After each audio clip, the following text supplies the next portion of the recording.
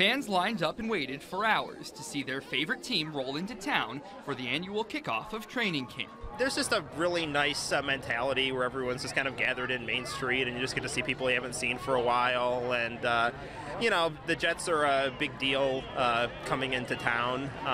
It just gets the town buzzing a lot. The New York Jets will take over SUNY Cortland and the rest of the city for the next 3 weeks as they gear up for the 2013 football season. I like seeing the players once in a while before we get off getting the football season started. Obviously, Jets fans are excited for the start of training camp here in Cortland, and area businesses echo those same feelings, as the Chamber of Commerce says that over the next 3 weeks, $5 million is expected to be brought here into Cortland.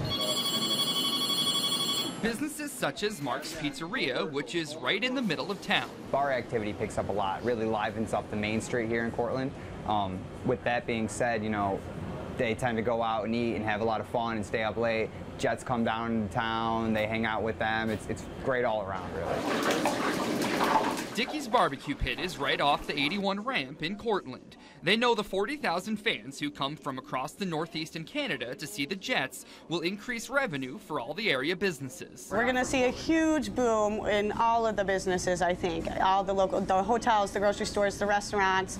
Everyone's going to see a huge boom. Energy is high for everyone as businesses cash in on a rush of football fans ready to cheer on the Jets. Reporting in Cortland, I'm Alex Russillo.